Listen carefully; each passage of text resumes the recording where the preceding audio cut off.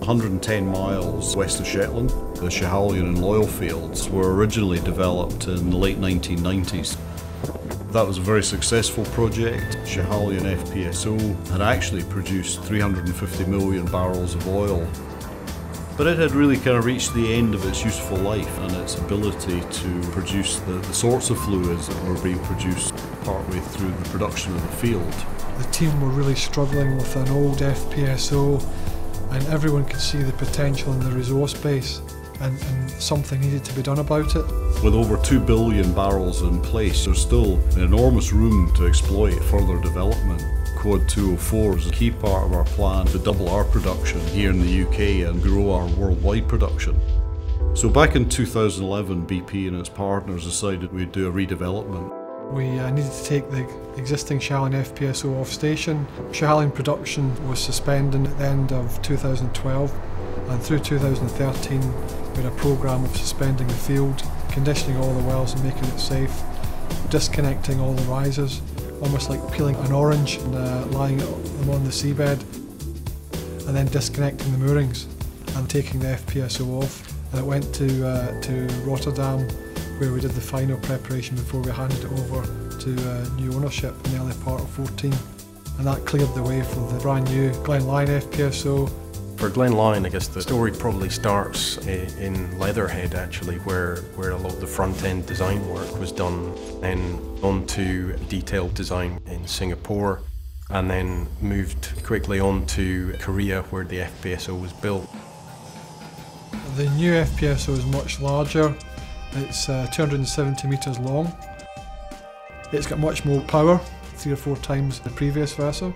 It can produce and handle a lot more water. It's got a large turret, 10,000 tonnes, 28 slots. That provides us with capability to put new production facilities in, so Glenline can act as a hub for future prospects. We had operations actually involved with late engineering, package engineering, deeply immersed into packages of equipment that were being transported over to Korea, and to ensure that the quality of those were assured. What we also did is we deployed technicians into commissioning roles. So they were doing frontline commissioning activities, actually testing plant and equipment to make sure it worked as per the design. We've spent a lot of time and effort building one integrated team, proud of our sites, proud of our project and proud of our safety performance. And the teams worked incredibly hard together to build this really positive speak up safety culture, where safety is a precondition to our work and just the way that we do business. The engineering team was there supporting the evolution of the design and also the implementation of it through the construction phase. That came to an end when the FPSO sailed away at the end of 2015, and as the FPSOs transited back from Korea, so has a lot of the team that's been supporting it, so that we can work very closely together as we start to hand over systems to operations.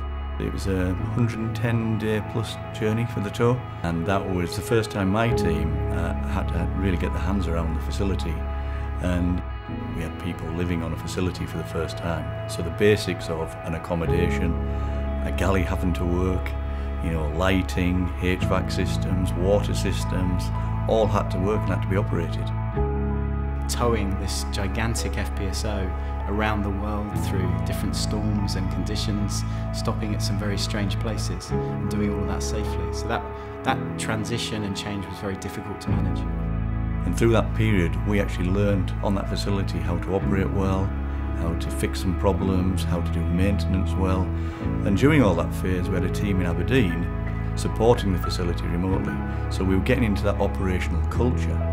The team that worked on it through all the design phase is now very closely integrated to making sure we start up and then stay up.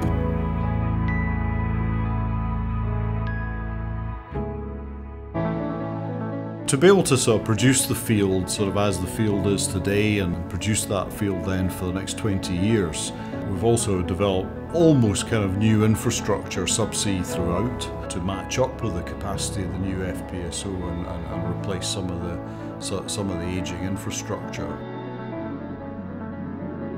We've tied into the existing wells which were already installed And today we're partway through drilling further wells that we'll need to be able to produce the remaining reserves that are planned as part of development.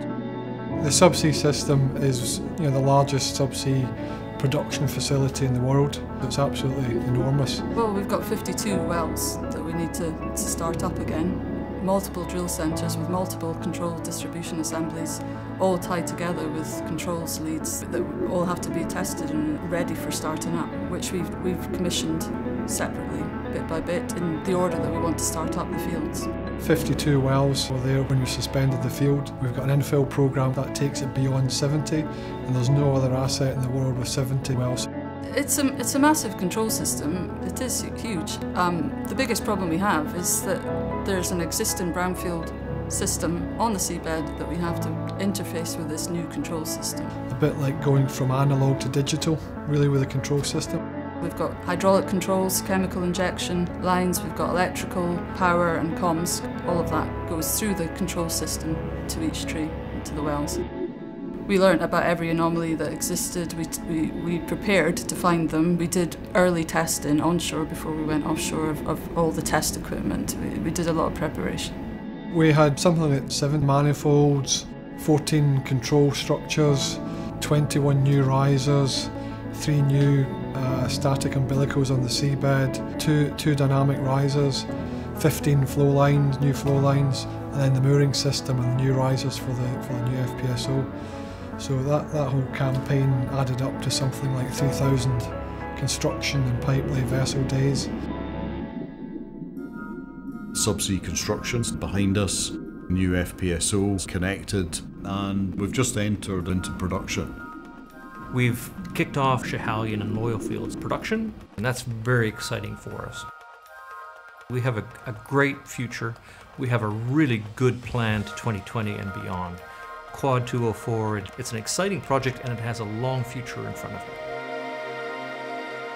We really are set up for continued success. We've revitalised the whole field, and now we're going to give it another 25 years of life. I mean, that's a huge achievement for everyone. It's been fun, it's been a challenge. There's still more. We can keep on going. West of Shetland's got a lot more to offer. Full production, we'll be producing 130,000 barrels a day. It's just been a brilliant project to work on, and one we're really, really proud of.